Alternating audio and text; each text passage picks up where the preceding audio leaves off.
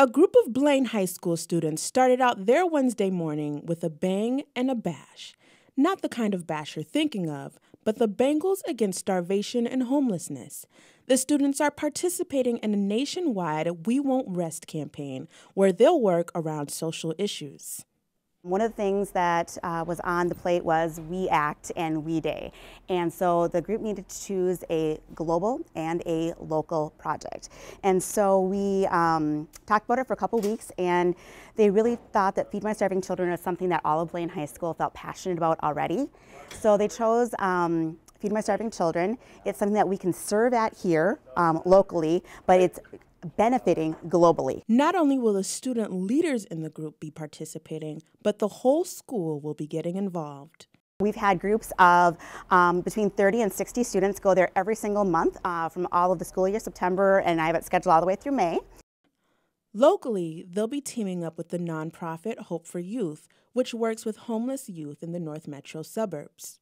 Often they'll call, and as a homeless liaison, I know of a variety of community projects that are going on or nonprofits in the area, and Hope for Youth was just a perfect fit for what they were doing and their focus on homelessness and hunger.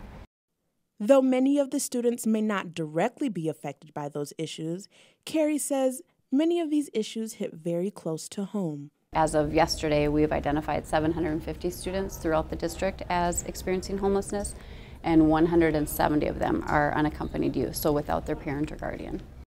The passionate students even figured out a creative way to get teachers involved. You know, the students started, they wanted to do penny wars or a coin drive, and that's just been done so often and so many times that they want to do something exciting and fun and different. So we threw around a lot of ideas and how can we get students excited. And so finally they decided like a teacher against teacher, a match, and yet we didn't know how that worked in bracketed systems, and all of a sudden somebody said Survivor.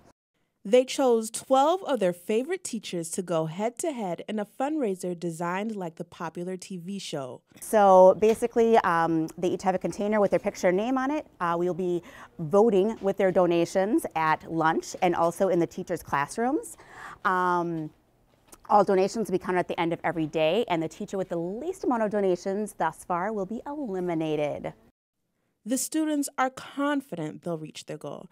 In fact, confident would be an understatement. Our goal was to raise $15,000 by May 15, 2015, but we're going to blow that out of the water.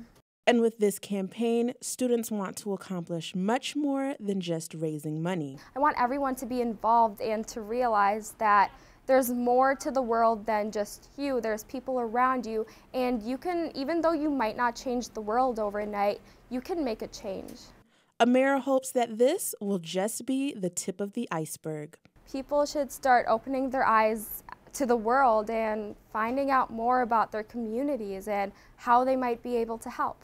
For North Metro TV News, Taka Zen reporting.